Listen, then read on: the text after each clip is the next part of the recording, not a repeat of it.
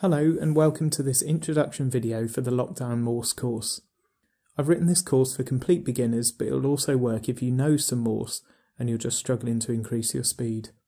If that's the case, I'd recommend you still start right at the beginning of the course, because there might be characters that you're struggling with and you're perhaps not aware.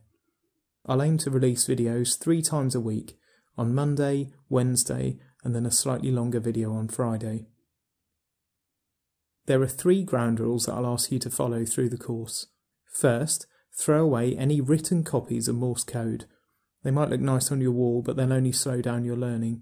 Morse is an audible language and not a written one. If you memorise the characters as dots and dashes first, you'll find it difficult to translate the audio signals straight into letters or words without first visualising the dots and dashes in your head. Second, practice regularly, rather than storing up the videos or audio files and having one long session. Third, and most important, from the very start of the course, if you stumble over a letter, it's vitally important that you just miss it and carry on.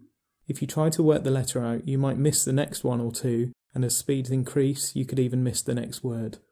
There'll be some exercises to practice this at the beginning of the course, but please carry that on through the whole course. Even if you don't carry on with the course, this is the most important lesson that I'd like you to take from it. It's never too early to start listening to Morse on the air once you've learnt a few characters. At first you might only get the occasional letter, but as long as you're remembering to automatically skip any letters that you can't copy, this can only aid your learning. Even if you don't have your own station, you can connect to remote receivers all around the world by googling WebSDR. I'll put a link to a page that lists multiple receivers in the video description below. All you'll need to follow the course will either be some paper and something to write with, or your computer keyboard. If you're most interested in contesting, I'd recommend that you start off using your keyboard so that you can start to build up the link between hearing characters and typing them straight away. I'd also recommend using a pair of headphones if you have some. You'll find they block out outside noise and allow you to focus on what you're hearing. If you enjoy the course and find it useful, you might want to consider supporting me on Patreon. For £2 a month, you'll also get extra videos, MP3 downloads, and worksheets including send-in practice. The link to Patreon is in the video description.